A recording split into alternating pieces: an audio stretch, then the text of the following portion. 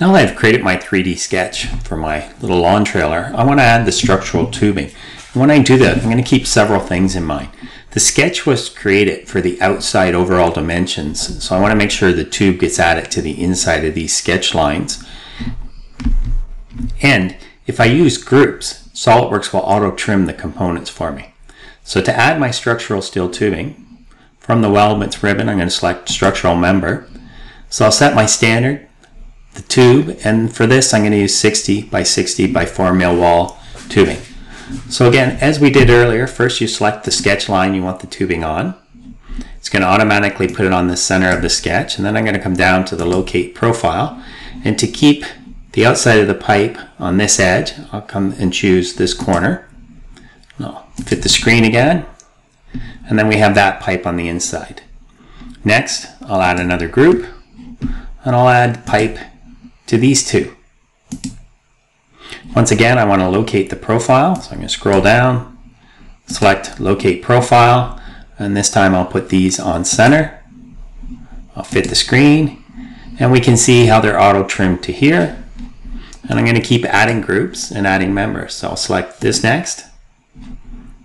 I'll scroll down, select locate profile.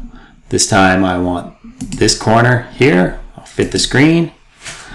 And again, that will be it for that group. So I'll add another group. I'll select this sketch entity, scroll down, select locate profile, locate it here, fit the screen, and I'm going to continue this process. This time I'll select this as my new group, so I'll come back here and select new group, select this entity, scroll down, locate the profile, and I'm going to keep repeating this procedure, and I'm going to fit the screen. And then I come to a realization, when I did this group and this group, I could have also added the pipe down here. So if I go back and I select this group, I can see, oh, that was my first group. I'm now working in it. I can come down here and click, and I can add this path segment, and the profile will be located in the same way.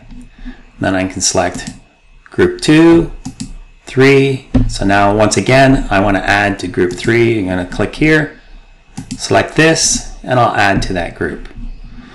I'm going to continue creating groups. So I'll make a pipe here.